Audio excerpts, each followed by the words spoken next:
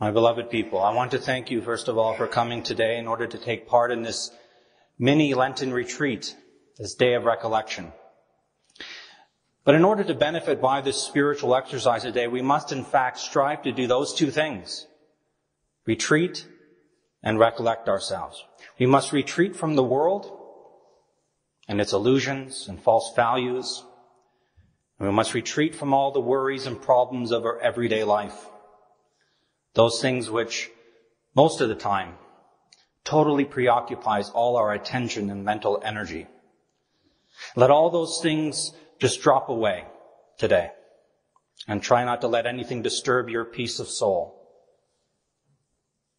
Anything like anxiety and worry will hinder reaping much spiritual fruit from this day of recollection. And if we have retreated away from the world, it is in order to retreat into the presence of God, the real presence of our Lord Jesus Christ, who is present body, blood, soul, and divinity in the Blessed Sacrament here before you. It is He alone who can truly give rest and peace to your weary heart. You have come to listen to Christ speaking within you. He speaks not so much with distinct words, but by infusing into your soul greater light and courage and strength and hope to carry on carrying your daily cross. Our Lord said, "Come to me, all you that labor and are heavy laden, and I will give you rest." And our Lord cried out, "If any man thirst, let him come to me and drink." Remember that a retreat or a day of recollection is not really a community exercise. Not something that we do with other people. Because you are in a group, there is a danger that each of you individually might try to lose yourselves in the crowd. To go through the motions with everyone else, but not to make any progress personally. Understand that our Lord is not looking at you as a group, but He has His entire attention on each one of you, as though you were the only one in this church. In fact, the only person in the entire world. You are alone with God alone. And therefore today, in fact every day of our life, we must strive to place ourselves squarely in the path of our Lord. He's coming this way. We're going to go straight on and face Him. And we have to decide how we are going to interact with Christ. Accept Him or reject Him. Father Edward Lean, speaking about a retreat, he said, "Making a retreat is literally this. It is the deliberate placing of myself in the path of our Lord and Savior Jesus Christ, with a view of grasping what His view of my life and conduct, accompanied by a resolve to shape that life and that conduct in accordance with His decision, judging to be wrong what He judges to be wrong, judging that I should become what He says I should become, and henceforth arranging my life in accordance with the light I have received. It is a thing of dreadful responsibility to place oneself squarely in the presence of Jesus Christ, because in presence of Him, you are in presence of reality, and that reality has an utterly shattering effect. It is merciless and relentless in face of the vast growth of unreality in our souls. How much of what we do and what we say is unreal and untrue." Unquote. So today, in fact, every day, we must accept our Lord's invitation and inspiration to grow in union with Him and friendship with Him. No more running from Christ. He is the hound of heaven, and He's been chasing you. And you know He has. I bet if I were to ask each one of you, and if you were honest in your heart, it's like our Lord was hunting you. And we keep running away. We don't want to surrender. In the words of the Catholic poet Francis Thompson, he said, I fled him down the nights and down the days. I fled him down the arches of the years. I fled him down the labyrinthine ways. So no more running. Let him finally catch you. Surrender to him. It's really the only way to have peace and to be free. Since we are in the season of Lent, and since Lent's culmination is Holy Week, and since the heart of Holy Week is the passion and death of our Lord Jesus Christ, it is therefore fitting on this Lenten day of recollection to focus on the passion of our divine Savior. And let us look at his cross and how his cross fits into our lives.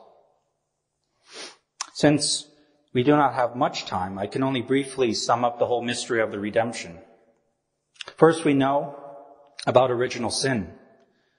Adam fell, and his fall introduced physical suffering and death into the world.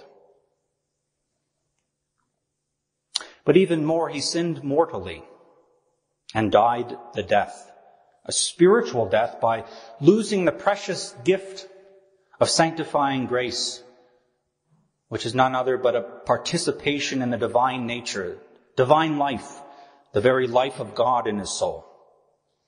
He wanted to be like God, but he already was.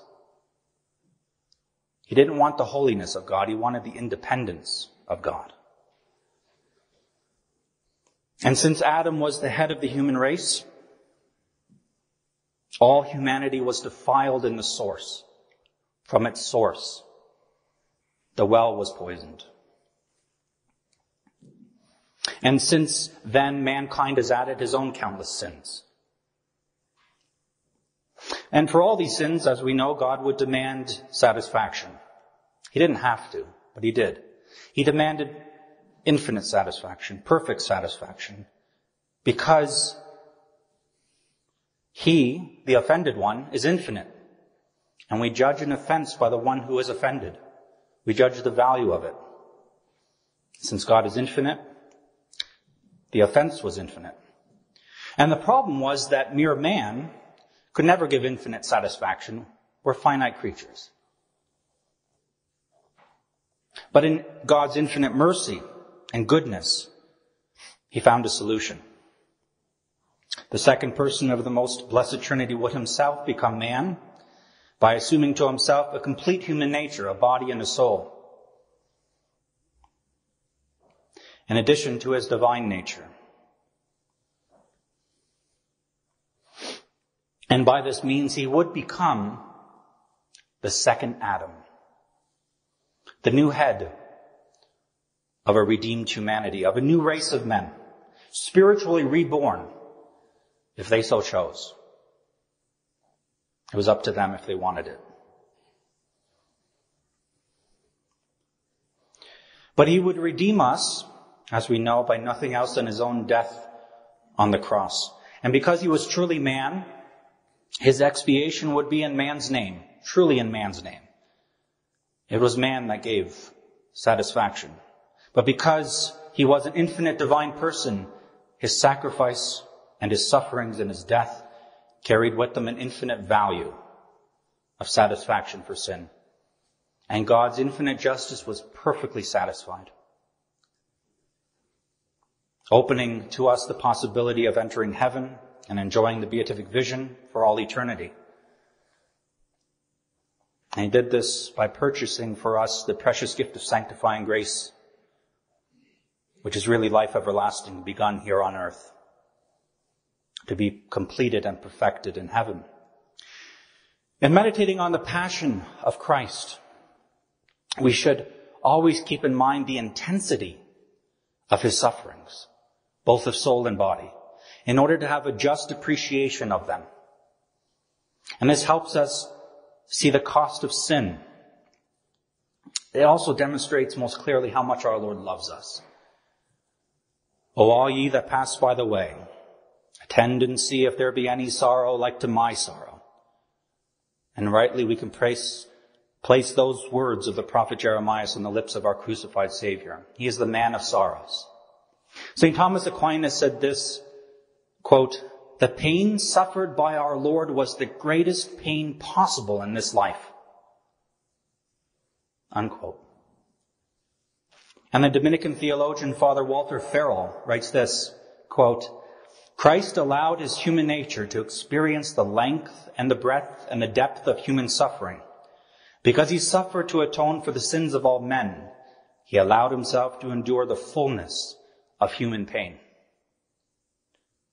Unquote. And Father Edward Lean explains this further.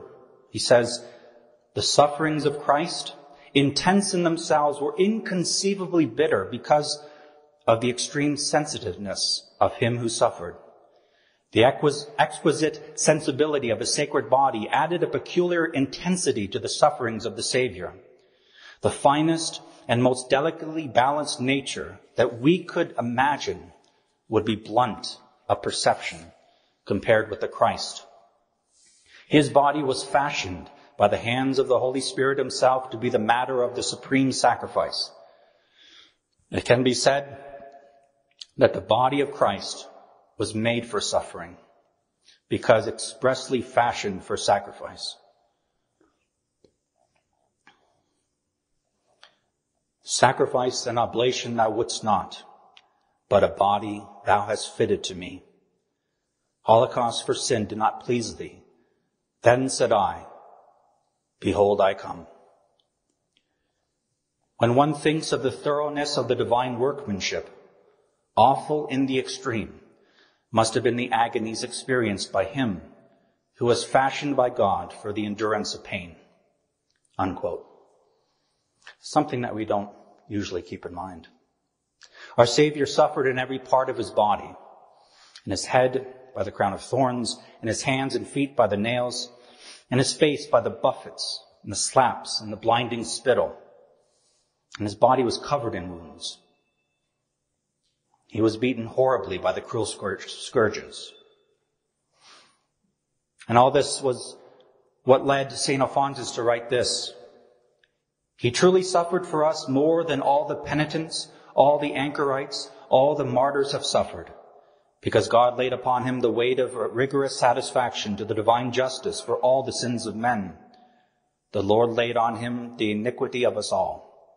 When we read the lives of the martyrs, it seems at first as if some of them had suffered pains more bitter than those of Jesus Christ. Upon which St. Lawrence Justinian writes that in each of the torments which our Lord endured, on account of the agony and the intensity of the suffering, he suffered as much as all the tortures of martyrs. So, my dear people, he who knew so much suffering, the maximum of human pain, cannot but be most understanding and compassionate towards us in our own suffering. He knew your suffering from personal experience. So we can't say to our Lord, he doesn't understand. But what was it? What about his death that was pleasing to God? Was it the blood? Was it the suffering in themselves? No, it wasn't. It was because his death was a true sacrifice. And this is important. What is a sacrifice? A sacrifice for God is like a sacred drama, a play, a sign portraying externally and in the most eloquent and impressive manner man's complete and loving inward submission to and willing dependence upon God. The Passion was the true and perfect liturgical sacrifice, of which all the sacrifices of the old law were but shadows. In the Old Testament, the sacrificial lamb or other animal was destroyed, was sacrificed, was given completely back to God. That is what sacrifice means. Sacrum facere, to make sacred.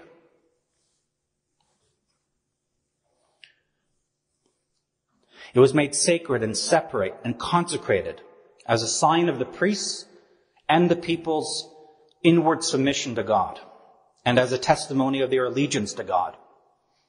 But from all eternity, God had decreed as the price of man's salvation that Christ, as the head and representative of humanity, would freely surrender his life in token as of humanity's willing obedience unto death. Willing obedience to God. So the whole passion, from the Garden of Gethsemane to the hill of Calvary, was an act of obedience. That's what pleased God.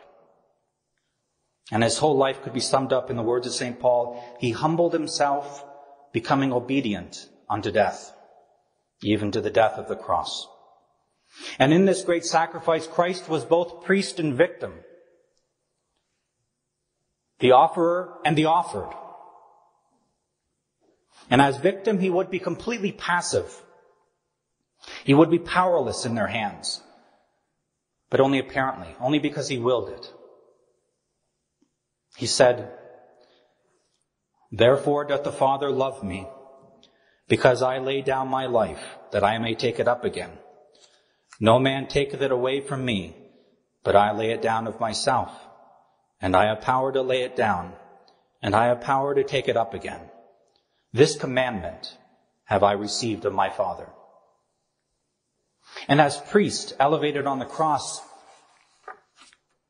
he offered his wounds, his blood, his agony, and his death to his Father, as eloquent testimony of his obedience to the divine will, even unto death. Man was at last completely obedient to God. He was as he ought to be. He was put in his place. And it was the greatest act of adoration and love this world has ever seen, or will ever see. And it had infinite value. But the putting to death of Christ was the greatest crime that has ever stained human hands, and thus could not of itself be agreeable to God. It would be wrong to think that God found some sort of satisfaction in the sufferings of his only begotten Son in themselves. In themselves, his sufferings were abhorrent to God.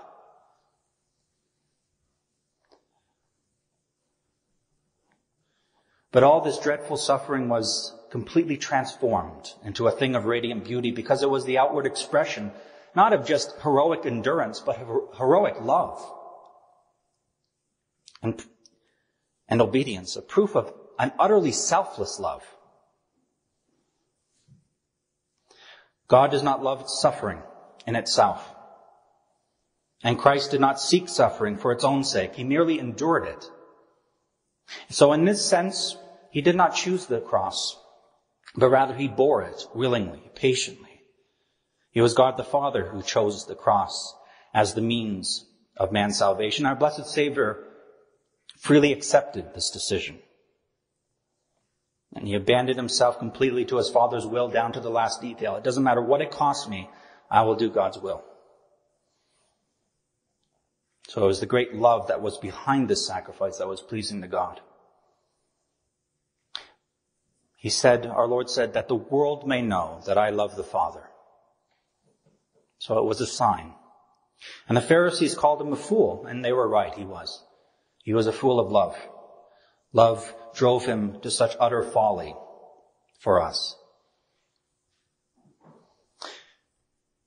The mystery of the passion and death of Jesus Christ is at the heart of our faith. It is that center and core of Catholicism. And this is why the sign of the cross is woven into everything we do. And not only does the Church desire that we often trace upon ourselves the sign of our redemption, it also encourages us to never have the image of the crucified or the crucifix far from our sight. And by the way, we should look at the crucifix more often. We take it for granted. We have it almost in every room, but we hardly look at it anymore. Even just a glance would be a prayer.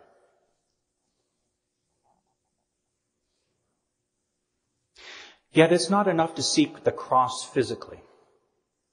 And the soldiers, after they had finished nailing the Son of God to the cross, sat and watched him die.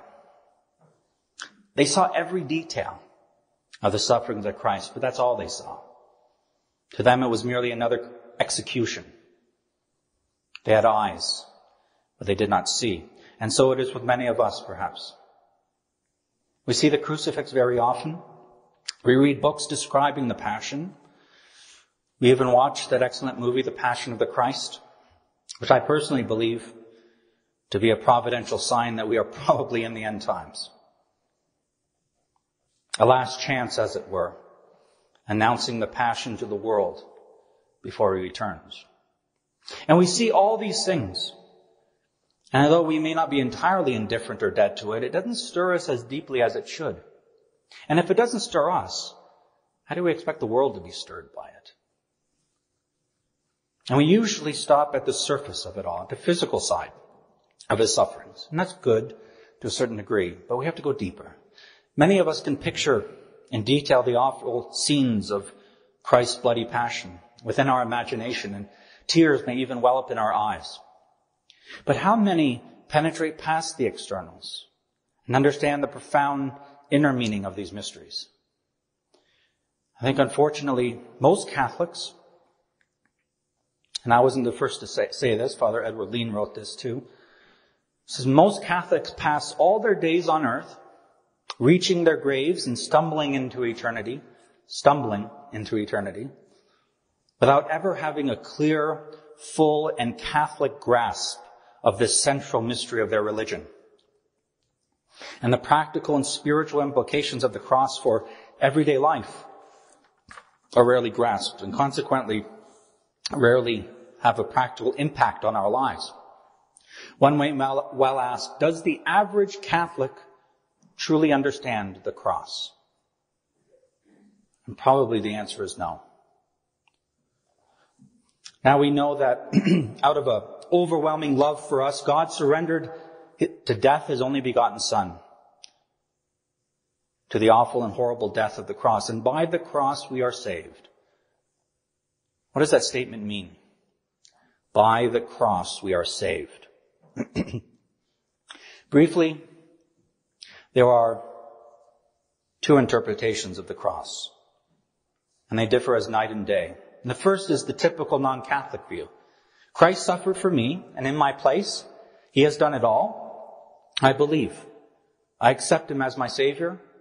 My part is finished. Now, for the Catholic, the Passion of Christ entails much more than that. We are much more involved than that. All Catholics believe that our redemption is through Christ alone, through his sacrifice on the cross, and that the Eternal Father accepted the satisfaction, and as far as God is concerned, our redemption was complete. But it still remains for us to do our part so that our own soul truly benefits by Christ's work. And we are not saved merely by the fact of Christ's death. Or every single person would be saved in the world. Everyone would be a great saint if that's all that was needed. Just the mere fact of Christ's death. The grace obtained by Christ is sufficient to save 1 million worlds. Then why aren't everyone a saint? Because between Calvary and our own personal salvation and sanctification, something of the utmost importance intervenes, our free will. As St. Augustine said, God created us without our cooperation, but he will not redeem us without our cooperation. In order for the grace of Calvary to be applied to our souls as individuals, we must actively unite ourselves with Christ. First of all, by baptism and the sacraments, by faith and hope and charity. We must obey God's commandments and freely cooperate with God's grace. And we must, through the carrying of our own cross, our daily cross, in union with our Lord's, we have to enter into the passion of our Lord to benefit by it. The Catholic view of the cross is this: the cross does not end with Christ. The cross is really Christ's theory of life, his philosophy of life, his way of life, his way to heaven. And unless we understand it in that way, our devotion to the passion of Christ is not as it should be. It is really the symbol of the Christian way of living. It teaches us that sacrifice is the essential condition for attaining the salvation which Christ won for us. There is no salvation that doesn't cost us anything. Sacrifice is not only for the Savior, but for the saved as well. The cross is not only for Christ, but for every Christian. The cross of the divine Master does not dispense us from carrying our own cross in his footsteps. But it is his cross and his sufferings that sanctify our individual sufferings and crosses. Because without his sufferings, our sufferings would be absolutely worthless. But in union with his sacrifice, our cross receives its value, and it makes our good actions, our sufferings, and our good works meritorious and worthy of an eternal reward. And that is how we participate in varying degrees in the infinite merits that our Lord won for us. That is how we enter into the joy of our Master, by sharing his cross. To imitate Christ, to be united with our crucified Lord, it's not enough. We are not asked to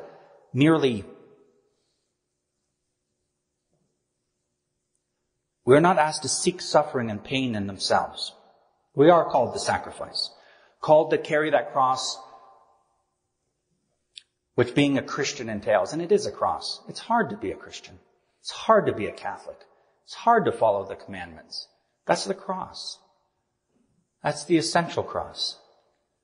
And we are called to shoulder the daily pain in keeping faithful to the divine will. And it's hurtful to say no to ourselves. But we have to be faithful to his commandments, his counsels. Carrying our cross is to suffer the inconvenience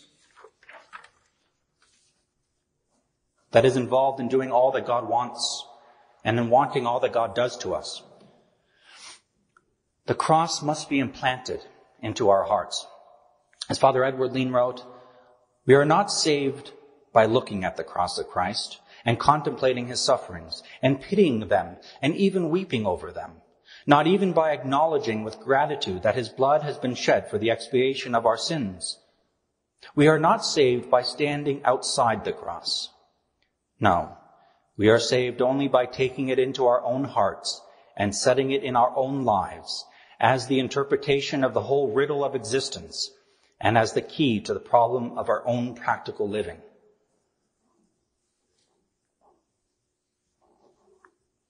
So this is the true understanding of the cross.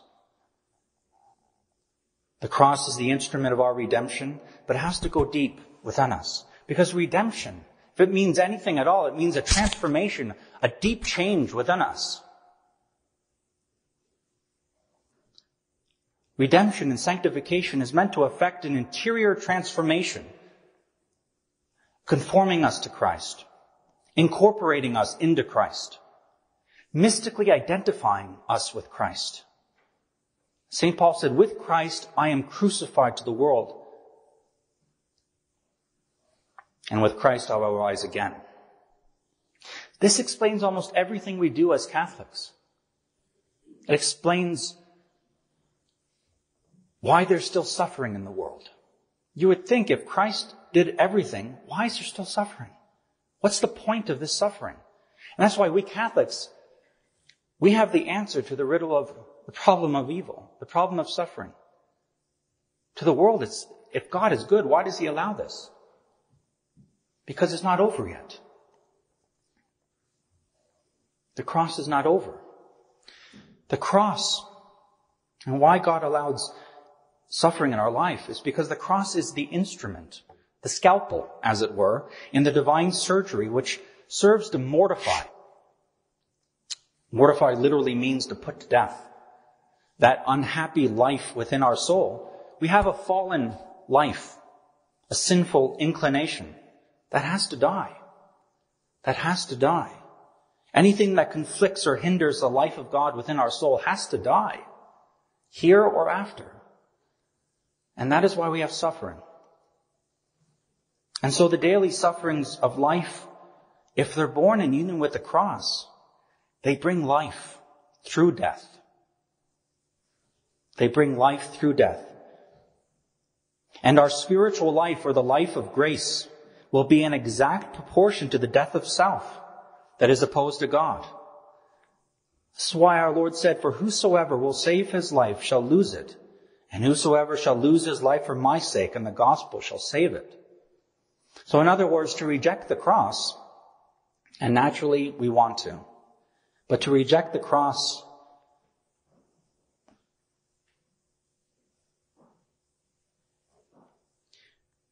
and to reject that death of that evil life within us is really to forsake true life. The cross is meant to be embraced, not morbidly, as an instrument of torture. We're not supposed to like it. But it's supposed to be bravely and lovingly embraced, accepted as an instrument of healing. And our daily cross, if accepted with the proper Christ-like disposition, will destroy all those obstacles in us that keep us from real happiness and peace. And our Lord had a deep insight into human nature, and he never asks us what is impossible, unreasonable, or even exceptionally difficult. It would be contrary to his goodness and his wisdom for him to do so. Fortunately for us, we need not go looking for crosses. Everyday life swarms with abundant opportunities for little sacrifices, little acts of self-renunciation. And if we would but look, we would see them. They're all around us. And more often than not, our crosses come to us walking on 2 feet. So we need not construct artificial ones to die upon. Each day brings its own generous share of little crosses, and occasionally big crosses too. And if the initiative were left entirely to us, we would always take the line of least resistance, which would not be good for our souls. If we waited until we felt like doing something, we would hardly do anything at all in the spiritual life. Because duty is so frequently contrary to our natural tastes. And God certainly knows this, our instinctive repugnance for sacrifice, and how difficult and contrary to our nature it is for us to embrace a sacrifice willingly. And therefore, in his goodness and mercy, he makes provision for this by sending us crosses or permitting some suffering in our life.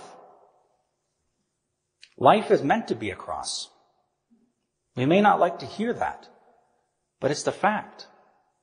Life is meant to be a cross for the purification of our soul, and life is not meant to be a never-ending hunt for pleasure and the gratification of all our whims and desires. I was once asked by someone, how can I explain to someone why is there suffering in the world? And I said, probably the briefest way to answer it is to say that the Catholic view of life is that life is meant to be a purification and not a gratification. But the world flips it. Life is meant to be a gratification first and not a purification. But as the Catholic philosophy. So literally, our life is meant to be a passion, patiently borne.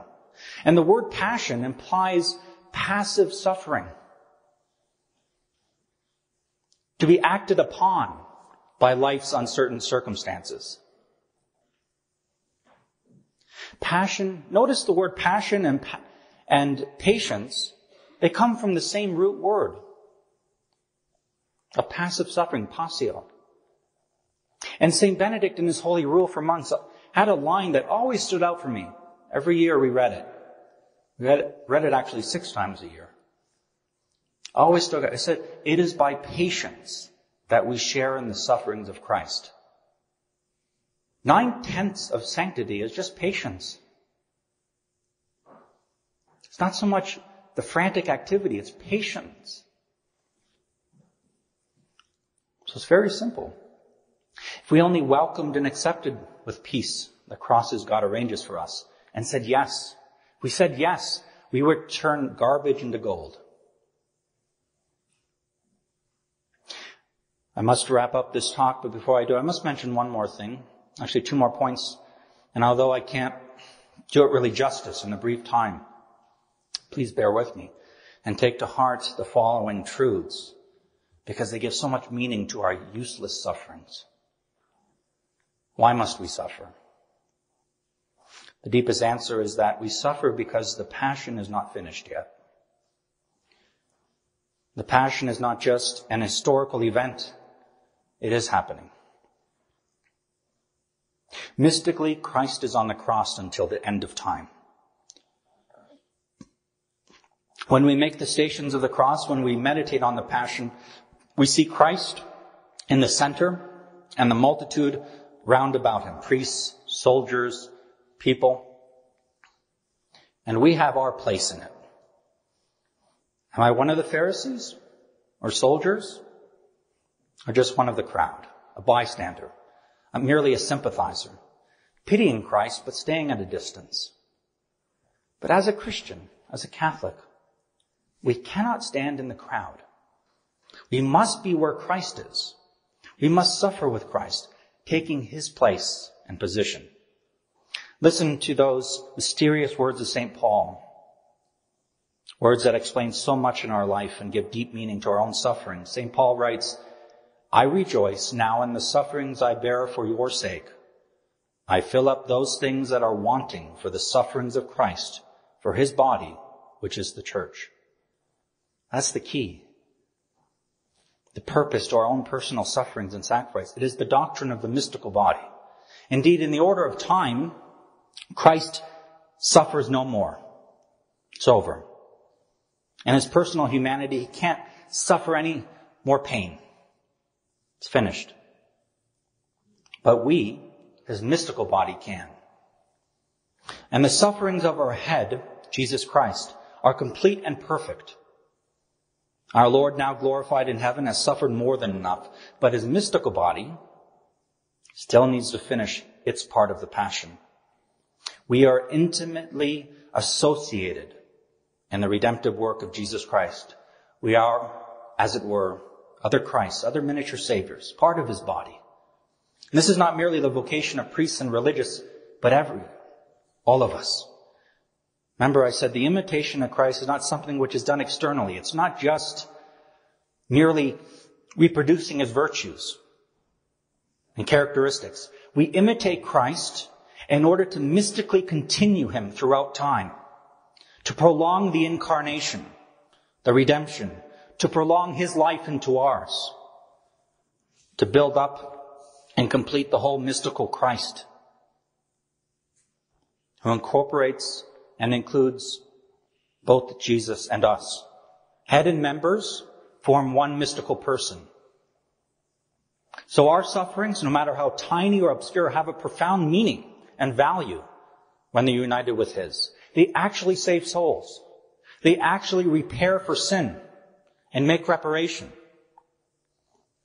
And our Lord, as it were, pleads to each of us. He says, will you give me your humanity? I can't suffer anymore, but you can. I need you. I want to continue my passion in you. I want to continue to save souls through you, to suffer, to pray, to work, to glorify and love my Father through you, through your life.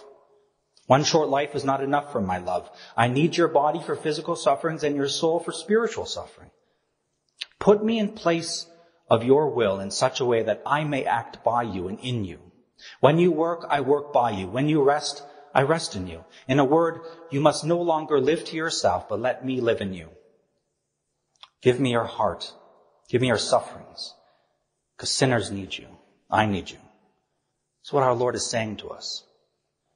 And one last point, which we all must keep in mind, that during his passion, and particularly in his agony, our Lord saw all of us, all our future free actions, all that we would choose to do for him or against him, all of our sins and neglect, but also all of our acts of virtue, self-denial and prayer and piety and love. And though our Lord has appeared to many of the saints clothed in sorrow and suffering for the sins of the present day, we know that he can no longer suffer now because he's gloriously risen from the dead. But what we do not sufficiently realize is that what we do now had a direct effect upon him then. All our acts were present to his heart during his passion, and we can truly afflict him by our sins.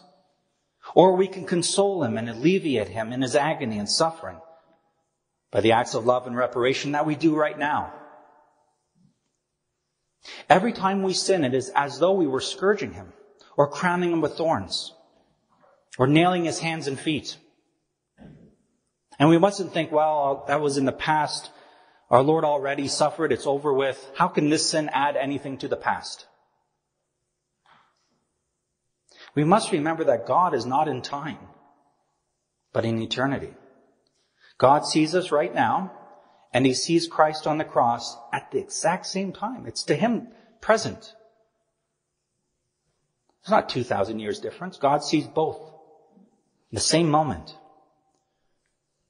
The passion is, as it were, still going on.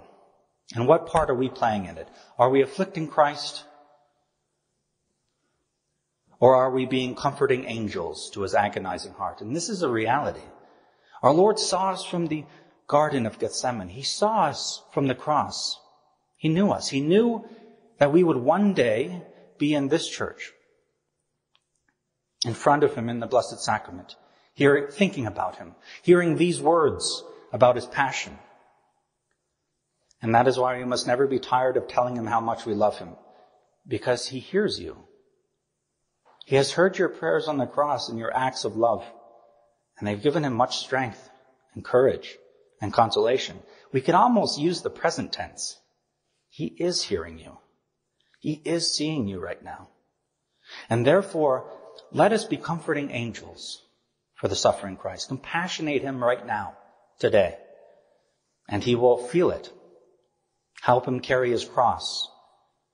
And if you help him, he will give you a share in his glory. He will say to you one day, I was carrying my cross and you helped me. In the name of the Father, and of the Son, and of the Holy Ghost. Amen.